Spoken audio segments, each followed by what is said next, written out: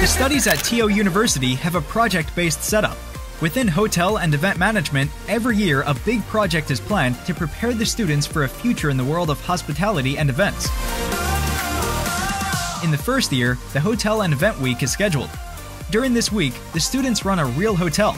We learn how to build a hotel from scratch. I am one of the general managers. I am one of the 3 bar managers. I am a restaurant manager. Learning by doing.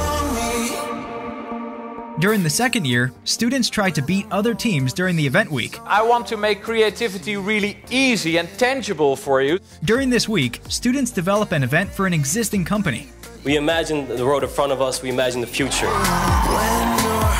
In the second year as well, the project Food and Beverage Management is planned. They learn a lot about developing a business plan, which you could actually finance later. The third year, an international study trip is planned. At Wimbledon, for example, an exclusive college tour was developed with Wimbledon champion Richard Krajicek. When you have chosen to study international tourism management, you will sure see a lot of the world, because multiple international projects are scheduled. In the first year, you visit a destination you can choose yourself during the international study trip. The second year as well, an international study trip is planned. For the study trip, we have to design a trip for a couple. We have to design everything, find a hotel that's right for them, excursions, activities.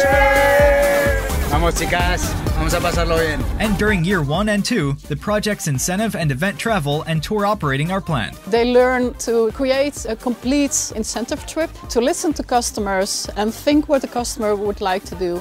And the winners will actually go on their own trip. The third-year project, Tourism Business Innovation, is a cooperation between the official Dutch travel authority and TO. Students have to work as a consultant for a tourism company that has a problem, and the students need to solve it. I think this is the closest you get to the real practice of being a travel employee.